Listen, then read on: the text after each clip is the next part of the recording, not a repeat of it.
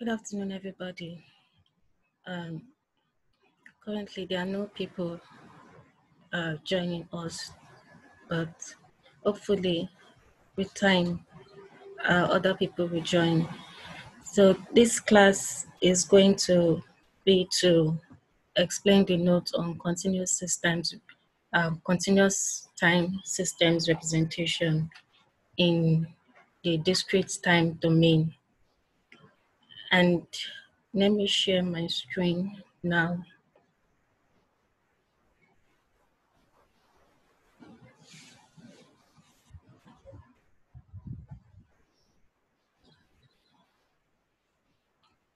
Okay.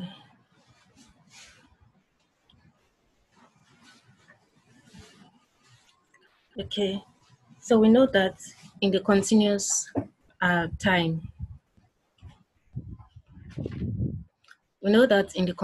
time, the block diagram of a continuous time controller is given by this, where this is the reference signal, this is your controller itself, then this is the plant, then the output y of t is fed back into the input through a comparator. But now we're in the discrete time domain. So in the discrete time representation, this is in the discrete time representation, this is the block diagram we have. In this case, our controller D of Z is a digital computer. So you have a digital controller here. Then the plant that we are trying to control, the plant is in continuous time. So there should be a way of converting from the discrete time domain, which is the computer, to the continuous time domain, which is the plant we actually want to control. Then we use the digital to analog converter to do that. So the computer or the controller is in discrete time. So when we pass it through a digital to analog converter, it is converted into an analog signal, which can effectively be operated on by the plant. Then you're already in continuous time domain here. Then in order to convert back into the discrete time, in order to convert back into the discrete time, you need an analog to digital converter to convert the outputs now from the continuous time to discrete time. So this is the block diagram representation for a discrete time control system. Then in this class, what we want to do is to effectively see how digital to analog converter, how it works and how to model it, and to see how the analog to digital converter, how it works and how to model it. Then let's consider this analog to digital converter. So the analog to this is a continuous time signal, and in control systems, we model analog to digital conversion through two steps: sampling and quantization. In sampling involves breaking down the continuous time system. This is a continuous time system. So you're effectively breaking it down into different sample instances. And this is what we get when we sample the signal. So you are sampling the signal at specific sampling intervals given by T. So we sample it at specific time intervals. And after sampling it, you quantize. So what's quantization? Quantization simply means that getting the corresponding digital value that represents the analog signal. For instance, at this point, we represent it by 1, since it's between days, because we're trying to convert from analog to digital. So digital values can only have integer values. So we represent this by 1, we represent this by 2, represent this by 3, and we represent this by 6. So you move on and on like that. So in control systems, we model analog to digital converters through sampling or a sampling circuit and quantization. So how do we model digital to analog converters? We model digital to analog conversion using the zero order, using Odin circuits. So we can have the first order odd or the zero order odd. So this signal is in discrete time. So we want to convert it into analog, into continuous time. So what we simply do here is to, for zero order odd will hold the signal for the specific sampling time. So the signal is in discrete time. So in order to convert it into the analog form using zero order odd, you hold it up to this point, you hold it up to this point, you hold it, you hold it, you hold it, then you hold it, then you hold it up to this point. So effectively, this is how you convert from digital to analog. So using this representation where you have the DA and the AD converter, so this is effectively how the computer does the analog to digital conversion and the digital to analog conversion. So we have for DA conversion, we have zero order odd. The zero order odd is the most common or the most popular you will see in control systems. In control systems textbooks. And we also have the first order odd. We have the second order odd. The second order odd, the way it approximates a digital signal is just with a straight line connecting the two consecutive sampling instances. So it's just a straight line. So this first order odd conversion from digital to discrete time, it's a very common question. So you need to understand how the zero order odd, how to convert from a discrete time to continuous time using the zero order odd. So you just maintain the value for throughout the duration of the sampling period. The value is maintained. Then when you get to the next sampling time, you just increase it to the point where you have it. And so now we've talked about DA and AD.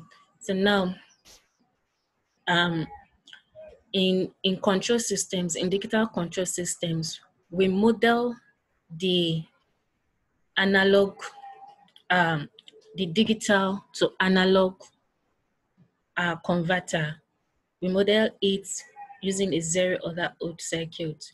So this block diagram I have here, is the same block diagram. It's the same block diagram I have here. So in place of this, we model a DA converter, a digital to analog converter with a zero order odd. So I replace this with a zero order odd. Then we model AD converter with a sampling circuit. So I replace this one with the symbol for sampling. So in effect, that particular block diagram is replaced using this diagram. So instead of the uh, the DA you have here, replace it with a zero order odd. And in place of the AD, we replace it with a sampler. So this is the symbol for sampling, or a sampling circuit. So in this domain here, in this domain A, you are in continuous time, and in this domain, you are in discrete time. So you use the zero order odd to convert into continuous time or into analog. Then you use the sampling circuit to convert back into discrete time. So this is the block diagram representation of a digital control system. And now I've explained sampling and I've explained zero order odd. Now I want to give the mathematical representation of both a sampler and a zero order odd. I want to describe it in terms of mathematics. So this is a symbol of a sampler or a sampling circuit. So you're in continuous time. So when you sample, you effectively convert it into the discrete time. So you effectively convert it into the discrete time. So thank you all for joining. I can see some people are joining already. So I already started the class. So thank you, those people that are joining already. So let me continue. So so you will have the recording of the video of this lecture at the end of the video. So those people that are participating are joining already. If you have questions, just type it in the chat. Then I would try to answer it as I do the lecture. So I'll continue with the lecture. So just to bring into account the people that are just joined, let me just try to summarize. So this class is on continuous time signals representation in the discrete time domain, and you already know the block diagram of a control system when you're in the continuous time domain. But in the discrete time domain, the difference is that here, this is our controller. Our controller in the continuous time domain, we're just using a continuous time controller. We're using a continuous time controller here. That's in analog classical control. But now we're in digital, we are doing digital control. Our controller, which is a computer, is a digital computer. That's why we call it a computer. We call it a digital computer because it works basically in the discrete time domain. It's a digital computer. So our controller is not analog. So the reason why we are doing digital control is that we want to use our computer to actually control the plant. We want to use a digital device to control the plant. So there should be a means of converting from the digital domain into the analog domain. And I said that we model DA, we model it with a zero order odd, and the AD, we model it with a sampling circuit. So that's what I explained previously. And I said the analog to digital conversion, it works in two steps. The first is, it first of all samples the signal, then you quantize. Sampling simply means you are breaking down the signal. So this is the continuous time signal, which you want to convert to discrete time to digital. So sampling means that we are breaking down the signal into specific sampling intervals, which is given by this. Then quantization simply means that you are trying to estimate the value of the output of that signal at a particular point. So you are trying to estimate it, like at this point, the value of the continuous time signal is 1 because it's between 1 and 2. So we're going to use, we just simply use the lowest value, or since it's just in the middle, we can just use 1 or 2, but we cannot say it's 1.5 because we're now in the digital domain. Then you continue like that with the other sampling instance. Then the digital to analog converter, I said that we model it as a zero order ode or first order ode, second order ode. But most control systems make use of zero order ode to model digital to analog conversion. So for zero order ode, you just hold it at the first value, then you step it up to the next value. Then for first order ode, you use a straight line approximation to model it. Then now I went into the sampling. So now I want to represent the sampling and also the sampling circuits and also the zero order ode. I want to represent it mathematically because in this course we do lots of mathematics, and this is a symbol for the sampler. So when you are sampling, what you are effectively doing is that now I'm trying to represent sampling using mathematics. So what you are doing is that you are modulating the continuous time signal x of at with a train of impulses delta t. That's what you are basically doing. So let's look at the diagram. So this is the continuous signal. So you want to sample it, you want to convert it into discrete time. We are simply modulating this continuous time signal x of at with a train of impulse sequences. So this is a train of impulse sequences. Then this train of impulse sequences is represented by this. So it's a summation of delayed impulses from 0 to infinity. So that's how we represent delta t.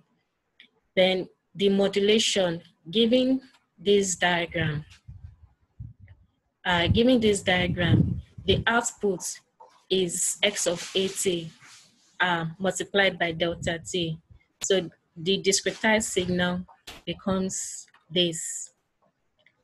And so this is where we got the equation from.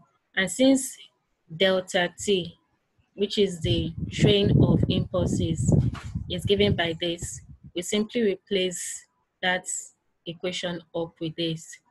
Then when we take the Laplace transform of both sides, so this becomes x of x. Then the Laplace transform, when you're taking the Laplace transform, you are simply integrating. So since this is from 0 to infinity, so you are integrating from 0 to infinity, then you are multiplying it with the exponential of minus st. So that's what we do in Laplace transform. So we are arranging the integration and the integral with the summation. So this is simply this, but when you rearrange this, you have this. Then when you get the integral of a delta, the integral of a impulse function is a unit step at t is equal to kt. So this becomes 1. A unit step is 1. So this becomes 1. Then all your t terms becomes kt. So you have this. Then the Laplace transform, we already proved it as this. Then when we say that let z be equal to st, you would see that the Laplace transform becomes the Z transform. So in place of exponential st, you replace it with Z. You would see that the Laplace transform becomes the Z transform. So it shows that you can effectively discretize a continuous time signal, x of s, by replacing it with Z is equal to st. Then you get a discrete signal, which is in the Z domain. So we've represented the sampling circuit. We represented it mathematically. Now we want to represent the zero as a mathematical function.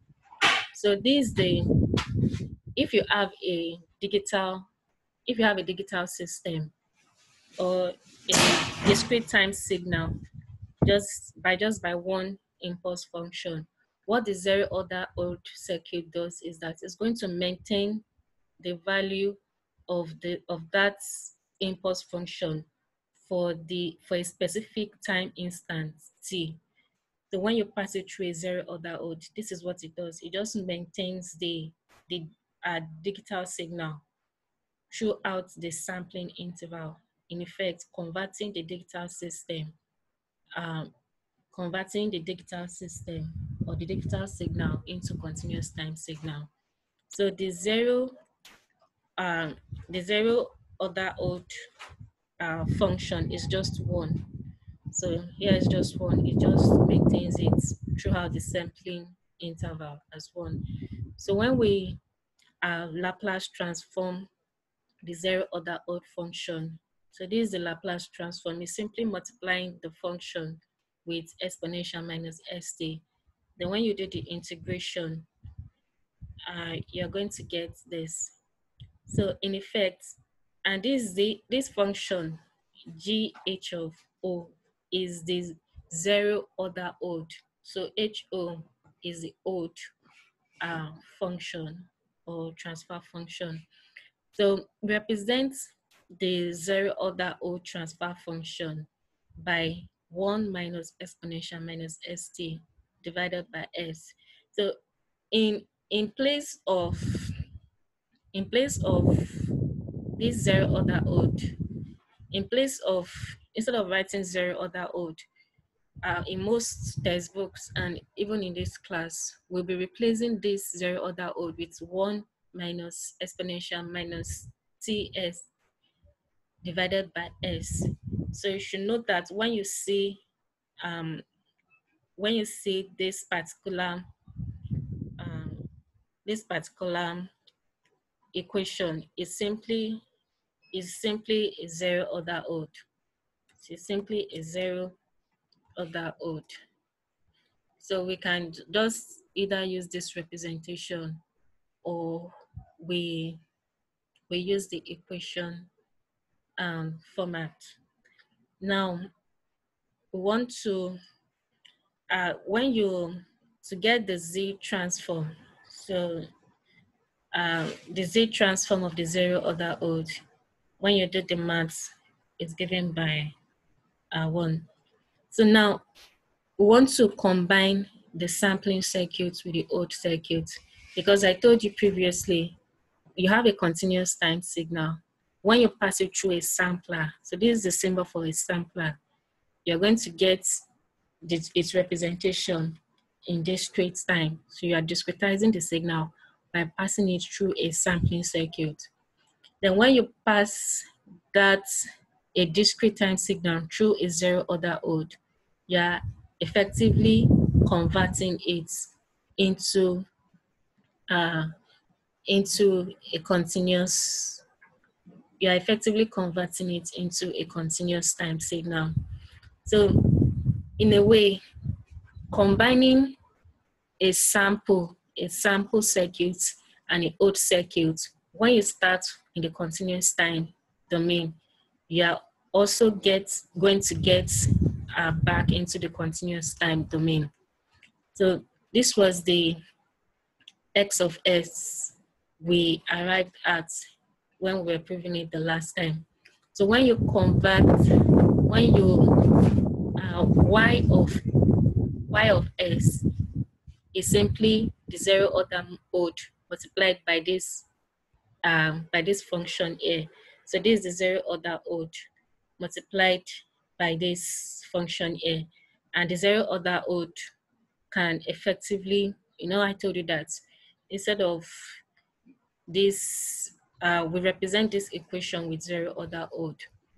And in a way, one question can be, why do you need to pass, you are starting with a continuous system, a continuous time system, and you're ending with a continuous time system. So why do you need to pass it through a sample and odd? The reason why we need to pass it, why we are doing this, is because remember we are trying to represent a continuous time signal in the digital domain. And in the digital domain, we have a digital to analog converter, which is represented by zero order odd, which we modeled as a zero order odd. Then we also have the analog to digital converter, which we modeled as a sampler or as a sampling circuit. So effectively, when we pass the signal through a sample and hold circuit, what we are doing is that what we got is the continuous time signal we get at the end of the day is actually the way the computer will see it. Because, in a computer, we have digital to analog converters and we have analog to digital converters. So this is the real world. The real world is continuous. But when you pass it through this sample and hold circuit, what you get at the end of the day is actually the way the computer will see it. I'm going to show you an instance now. So there is a continuous time signal, and the real world is in continuous time. So you pass it through a sample circuit. In effect, you are digitizing the signal, so at specific sampling intervals. And now you pass it through a zero order odd in order to convert it back into continuous time. And this is the output which is obtained. So this was where we started from, is in continuous time.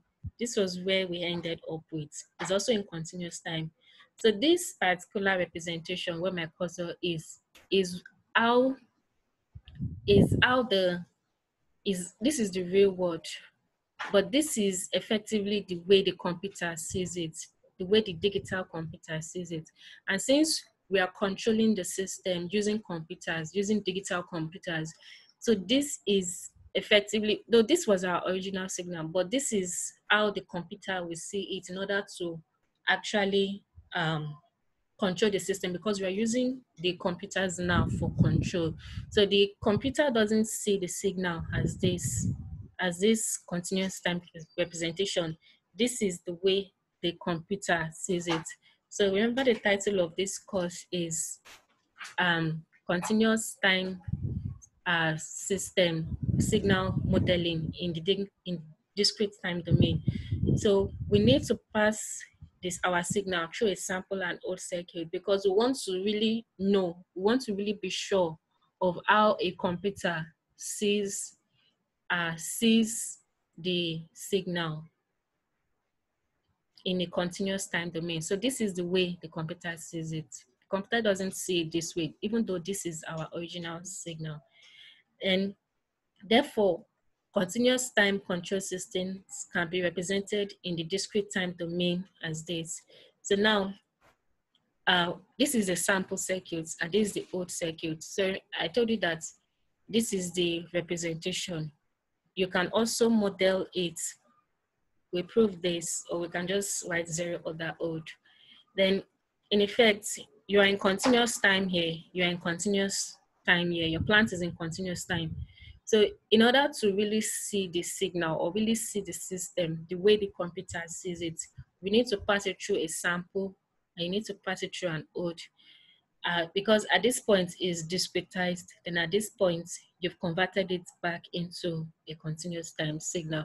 So this passing your system through a sample and hold circuit is a way of modeling a continuous time signal as in a way that the digital computer, which we are using to control the system, would see it. That's what we are doing. So henceforth, so this particular block diagram can be simplified into this. So you are simply multiplying your zero order odd with your continuous time transfer function. So this, the simplified form is this. So henceforth, when we are giving a transfer function in the continuous time domain, we have to, what we are going to do now henceforth is to multiply it with this. And we are actually multiplying it with this particular function because we want to really see it the way the computer is seeing the signal, because we are using computers to control it. So we want to be able to represent the signal exactly the way the computer is going to see the signal. So this is the original signal, but this is the way the computer sees it, because in computers you have A to D and D to A converters. So henceforth, that's how we are going to be representing our continuous time control system. Then the transfer function, the new transfer function, I will not waste much time proving it. So because for in your continuous time control class, you already know how to get the transfer function. Let me just rush over it. So y of s is e of s multiplied by g of s. Then the error is the u of s minus the output, the y of s, which is this. Then we replace the error here with u minus y, you get this. Then after doing some rearrangements and collecting like terms, you get the transfer function as this. Then when you do the z transform of this, you effectively get this. So this is the z transfer function. And since our g of z now is, I told you that from now on, we are going to multiply the new transfer function is going to be the zero order odd in conjunction with the original transfer function you have in the continuous time domain, to really see it the way the computer is seeing it, or the way the digital computer is seeing it. So in effect, this g of z is going to be placed with the zero order odd, with the zero order odd included, where this is equal to the z transform of this here. Then this method of including the zero order odd in order to get the modified transfer function. So now we are including the zero order odd because we want to represent it. We want to be represented exactly the way the computer will see it. Though the computer works at sampling instance, that's why you have a clock, and it's not the original control system in the continuous time domain because of the discretization, but we are using a computer to control it, and we need to be able to see it the way the computer will see it. So henceforth, we are going to be multiplying the zero order odd transfer function with our new transfer function here.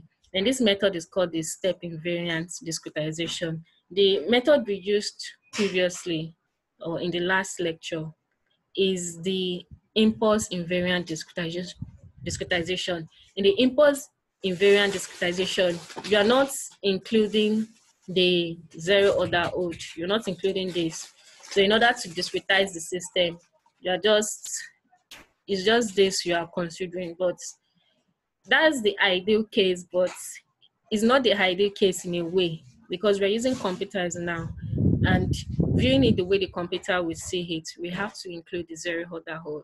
So the step invariant discretization method involves including the zero order odd, um, the zero order odd transfer function into the zero order O transfer function into the and integrating it to get the new transfer function. Then effectively, when you do the Z transform and you expand this out, you get this. Then when you expand it out further, we get this. And the Z transform of this, so using the tables, the Z transform of this is Z minus 1.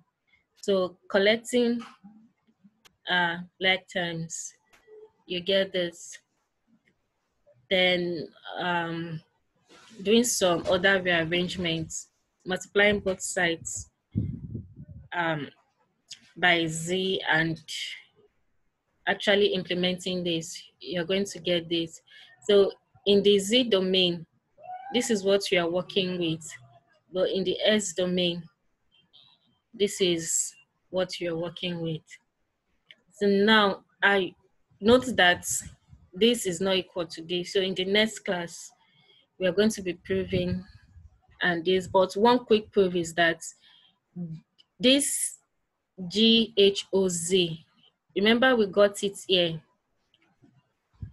We got it here as 1. We got it as 1.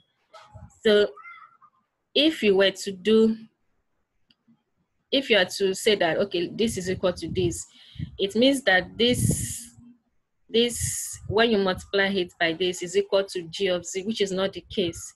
So now we're going to do an example to really, we use a concrete example in order to verify what I'm trying to say. So this example, it says that a sample data server system is shown in the figure, and given that the sampling time is 1 second and the input is a step unit function, determine the Z transform of the output. So the Z transform of the output is Y of Z. Effectively, you're meant to determine Y of Z. Then the output response of the system. The output response of the system is simply Y K or Y of KT, anyone. So it can either be Y of K or Y of KT. So in effect, when you get Y of Z, you'd inverse Z transform this to get this, then the final value of Y of KT. So that's what we're going to be doing. So in this question, our G of S is given by this. So this is our zero order ode.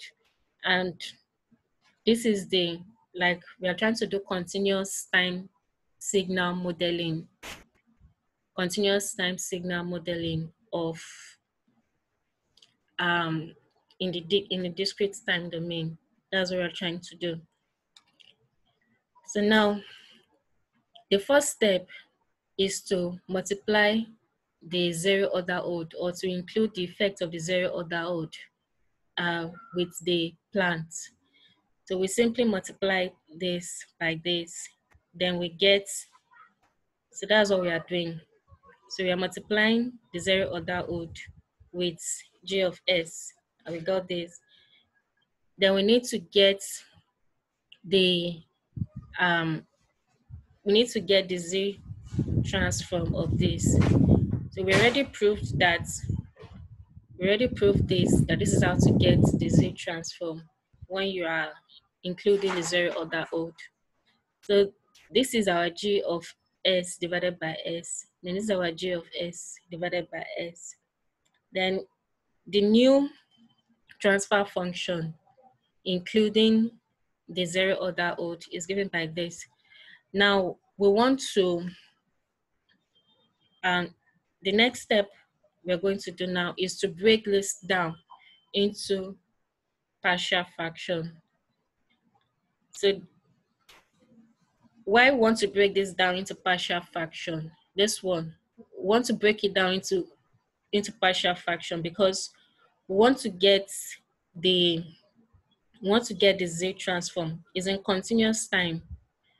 So we want to represent this in the Z in the Z domain. Then after that, we multiply it with this. So in order to represent this in the Z domain, remember what we did in the last class. So what we did in the last class is that we're going to break, the first step is to break it down into partial fraction. Then after that, you are going to get the Z transform from the Z tables. So when you break this down into partial fractions, you get this.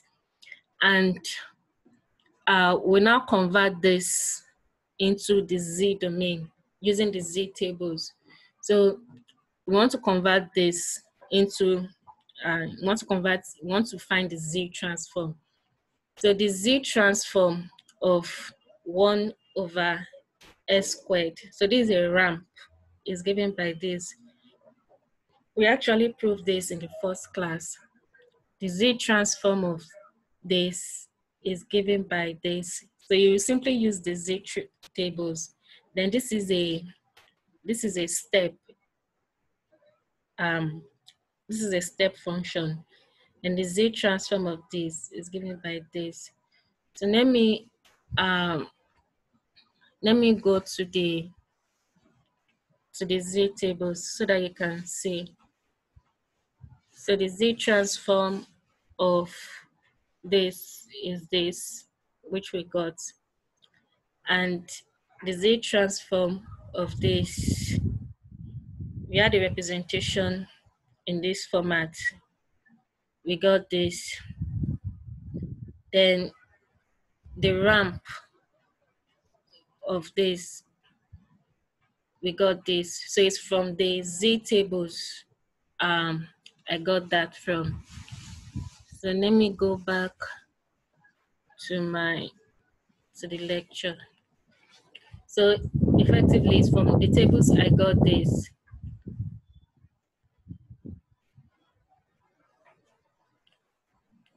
Okay, somebody asks, how do you arrive at minus 2 divided by S? Okay, the way we arrived at this, so this is the same thing as this. So we are breaking this signal down into partial fraction. So I didn't go into the details of how to break it down into partial fraction. So there are rules of breaking it down into partial fractions. So you to break it down, A divided by S squared plus B divided by S plus 0.5, then plus C divided by S. So that's the rule for breaking, when you have this denominator, for breaking it down into partial fraction. So you need to get A, B, and C, but I skipped the step of breaking it down. So maybe after the class, you do it yourself to convince yourself that this is actually equal to this when you break it down into partial fractions. I hope I've answered your question. So from the Z tables, we got this. Okay, thank you. He said, okay, thank you. So from the Z tables, we got this. Then, so this is effectively what we got. Then we do some algebra. So you collect the denominator with the numerator. And this is just pure math. So I would advise you to go through the steps after the class to convince yourself that is actually the right thing. Then when you expand, you simplify. This is going to end up as this. And remember, we want to get GHOG of Z, and the GHOG of Z from here is Z minus 1 divided by Z multiplied by this. So in effect, we've been able to get the Z transform of this which we already got. Then we just multiply by this. So when we multiply it by z minus 1 divided by z, you're going to get this equation here. So this is your final answer. So the first question says that you should get the z transform of the output. So this is just the the transfer function. So we've not gotten the output yet. And this is the formula to get the output. So we already got this. So now we need to get this. So this is the same thing as this. So you can just do the maths or the algebra. Then you multiply by u of z. In the question, it says that our u of z is a step from our question. Our u of z, the input, is a unit step. And a unit step in the z domain, the unit step in the z domain is represented by this. So if you look at the z tables, a unit step is this. So when you multiply it out, you're going to get this. So we've gotten out the first question, which is to get the z transform of the output. The next question is to get the output response. And the output response, like I said, is just simply y of k or y of kt. So in effect, what we are supposed to do is to find the inverse z transform. So in the first class, then if you also did the assignment, you actually found the inverse z transform, because now we are in the z domain. But now we want to get into the continuous, into the discrete time domain. So remember in the first class, I told you that there are three methods. The first method I said was the partial fraction expansion. Then the second method was the inverse formula, inverse z transform formula. And the third method was the long division method.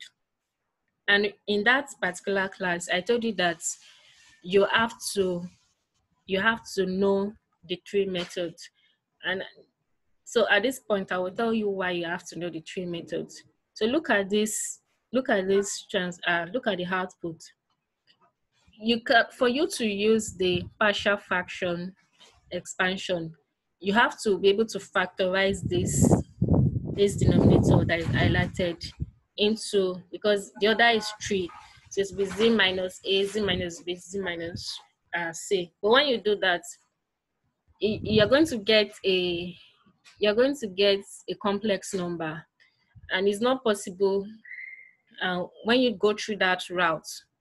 You get a complex number, and there is no like direct method when you get a complex number to find the inverse z transform. So you cannot use the partial fraction expansion, and you cannot even use the inverse z formula, because the inverse z formula also requires that you factorize this, you break this down into z minus a, z minus b, z minus c. But this, when you break it down, you'll be getting a complex number, and which is not, and you'll not be able to get the inverse z transform easily. So the only method we are left with is the long division. If it was possible to use the partial fraction expansion, we could have used it, because it's much more simpler. Even the inverse z transform formula is much easier. But since we can't use the two methods, you have to use the long division. So we're going to divide this by this, and you'll use the long division method. So I already did it. So using the long division method, we are going to arrive at this answer. So it's an infinite series. So you continue, but I stopped at 5. So when you convert it back into the time domain, you're going to get this. So effectively, at k is equal to 0, you have 0. Then this is at k is equal to 1. And this is at k is equal to 2. So this is your coefficient. At k is equal to 3, at k is equal to 4, k is equal to 5. So effectively, we've been able to get the um, the inverse Z transform. Then the last question is to get the final value of y of kt. So that's the last question, to get the final value of y of kt. I'll be stopping here because of I have less than 1 minute. So I would stop here. Then you should join the second Zoom meeting. You should join the second Zoom meeting on Moodle, the one that said second Zoom meeting, so that we can continue with the lecture. So I would stop the recording now.